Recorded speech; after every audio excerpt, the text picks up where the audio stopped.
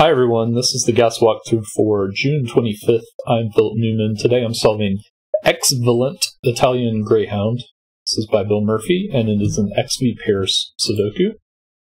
So we have 1 to 9 in each row, column, and 3 by 3 box for normal Sudoku rules.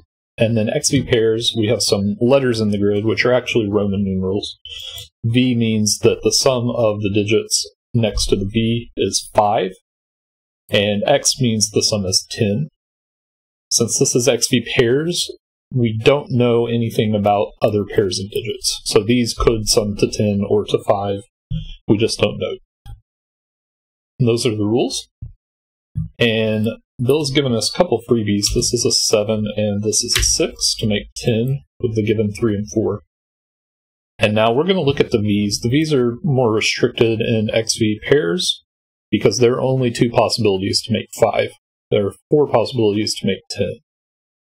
So the 2 ways to make 5 in 2 cells are 1, 4, and 2, 3. In this case, we can't have a 3, so this must be 1, 4, and we have a 4 here, so this is 1, 4. And because we need to sum to 10, that gives us these 2 digits up here. This can't have a 2, so it also can't be 2, 3, and we have a 1 here, so this is 4, 1, this is 6, and 9. This can't be 1, 4, so it is 2, 3. We have a 3 here, so this is 2, 3, and then 8, 7.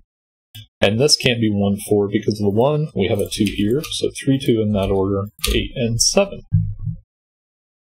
In the central box, we have 4 pairs that sum to 10. The only digit that can't go on any of those is 5, because we would need 5 plus 5. So we can fill that in. And now let's look at this column. We already have 2, 3, and 7, and 8.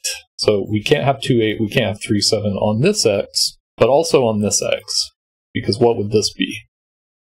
It can only be from 1, 4, 6, and 9. This is also from 1, 4, 6, and 9, but notice we have 1, 4, and 6 in the row, so this has to be 9. This is 1. And you could see this as just a naked single. This cell sees 1, 2, 3, 4, 5 in the box, 6, 7, 8. So it is 9. It goes with 1. And now this can only be 4 or 6, and must go with the other of 4 and 6. This cell sees 1, 4, 6, and 9 in the column, 2, 3, and 7 in the row, 5 in the box, so this is an 8. It goes with 2, and then this is a 3, 7 pair. Now, if we look down the column, we have 3 and 7 in this box already, so the only thing this can be is 5. This is 3 or 7, but we have a 7 in the row, so we can resolve that. And then this column is similar. We have 4, 5, and 6 that we need in the column. 4 and 6 are in the box, and the 6 up here makes this a 4.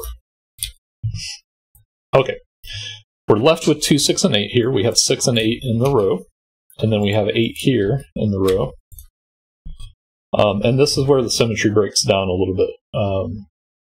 It looks roughly symmetrical. We have 1, 2, 3, 4 in this pattern. We have 6, 7, 8, 9 in this pattern. But it's not quite symmetrical. So in this case, we have the 1, 9 here to place 7, but we can't disambiguate the 1 and the 9 here. Alright, what next? This row needs 2, 3, 4, and 8. None of these can be 3 in the box, so that's our 3. And these are 2, 4, and 8. We can limit them like that.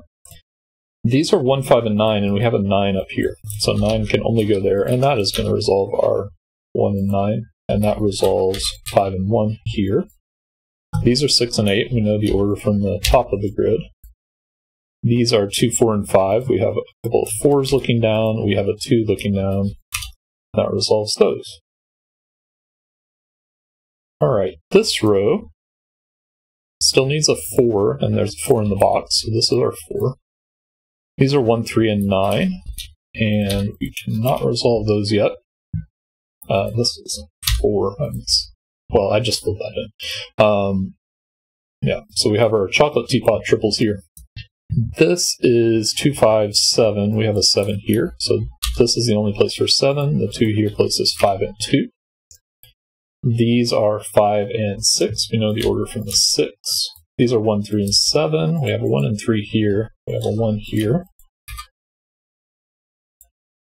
Okay, now this is 4 or 8.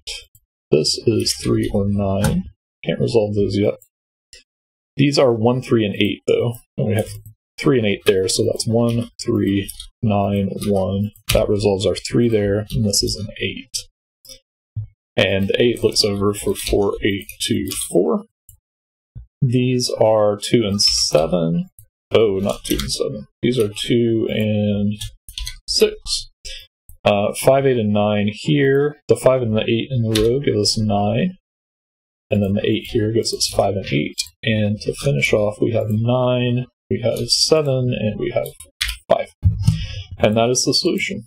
So, hope you enjoyed that. I'm a little late posting today, so I'm just going to sign off and say see you next time.